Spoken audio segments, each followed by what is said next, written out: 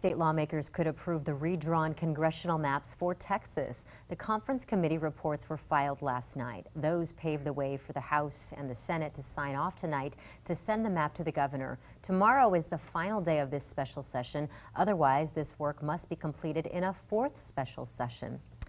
A longtime U.S. Representative Lloyd Doggett announced today that he plans to run for the newly created congressional district slated for Austin, a district drafted in the maps that still need final approval. KXAN's Daniel Marine is live in central Austin with some of what the Democratic congressman had to say today.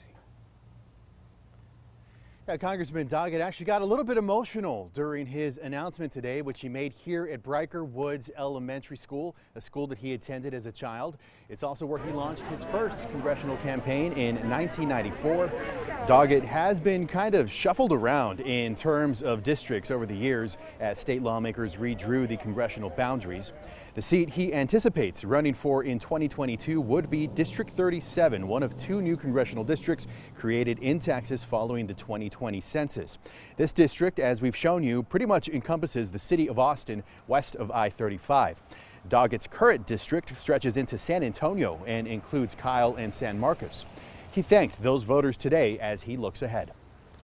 While I've given my all to representing them, I have always, in my heart, wanted to be back representing a united Austin.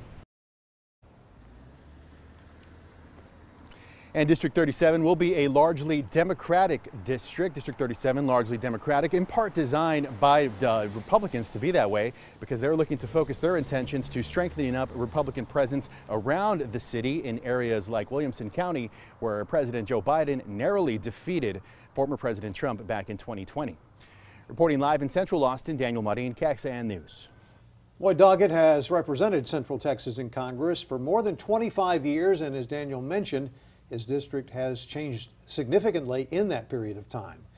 He was first elected in 1994 to represent District 10. Back then, the district made up mostly of Travis County residents.